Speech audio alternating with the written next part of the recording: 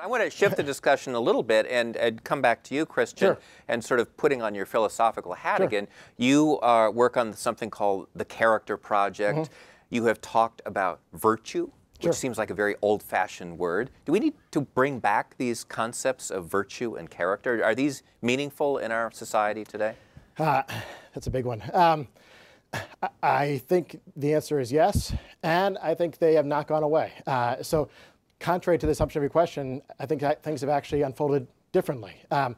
So throughout much of the 20th century, character and virtue were cast aside in philosophical discussions, in scientific discussions. I don't know about the culture at large. And the reasons for that are multiple, one of which was the predominance of logical positivism and a strong emphasis on empirical research and a suspicion about ethical topics in general.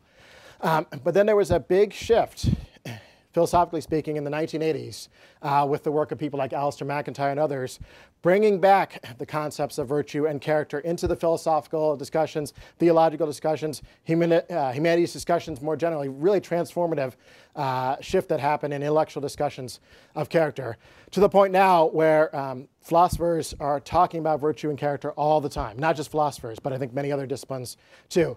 Now, shifting outside of philosophy, in the broader society, I see this happening quite a bit as well. Leave aside the broad category of virtue, which might sound highfalutin and overly intellectual. We talk all the time about whether someone is honest or dishonest, right? Or loving or not, or forgiving or not, or grateful or not, compassionate or not. And that is something that's familiar to us in our discourse, and is something that we seem to really care about. Right? I want to be with someone who's trustworthy and honest and loving and caring. And when I say that, I'm talking about character. Right? I want to be with someone who's going to be loyal to me and not betray me. I'm talking about the character traits of someone else. If I'm an employer, I want to hire people with good character traits, and I want to devise tests to discern whose character traits are better than others so I can hire the best people with respect to their integrity, honesty, trustworthiness, loyalty, and so forth. So far from jettisoning these concepts, I think we actually do use them all the time, and we should continue to use them. They're, in fact, extremely valuable, and they're also correlated with all kinds of other things we care about as well, including things like lifespan, health, education, academic performance, and then the list goes on. So I'm a big fan of character. No surprise. Agreement, disagreement? Oh yeah, here? well I think what these character traits are doing is training the brain to suppress the impulses bubbling up from within. So your free won't is better, or at least at some higher level. And that's what we've been doing for centuries. Again, is developing customs and mores in which people just suppress their the nastier urges, and that has driven down rates of violence. Steven Pinker's great book, Better Angels of Our Nature, he's got that great discussion. He sort of resurrected Norbert Elias's The Civilizing Process, in which part of his database are these books of customs and table manners from the Middle Ages. Basically, you read this stuff and these people were gross.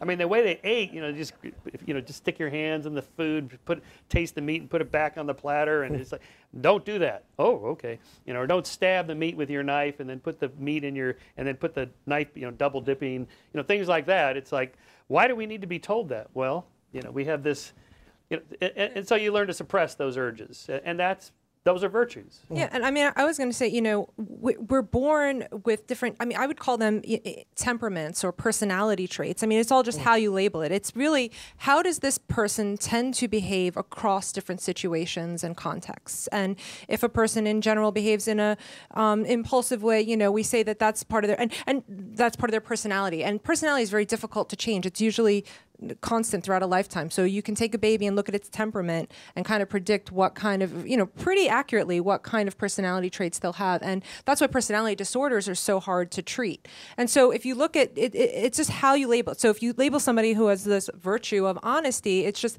how they happen to have behaved across different situations. They tend to always behave in this way by telling the truth, and we give them that label. But, do other species have these traits? And what about children? And what do you do if somebody is just born with a certain predisposition and they can't change. They're less virtuous. Do we look at them as lesser people? And, and then also just to what Michael had said, yes, through evolution, there's certain traits that are more valued or personality characteristics, and I think over time we've nurtured them, and those people have survived. For example, if you're really agreeable and get along, and you display signs of empathy and trustworthiness, you're going to have a lot of get along socially in a group. You're not going to be an outcast, and back in the day, you'll be able to survive more. And so we've kind of breeded these traits, but I don't think we should hold people up to they have to be at this virtuous kind of standard if you're not born with that predisposition. I find that might cause a lot of torment to certain people.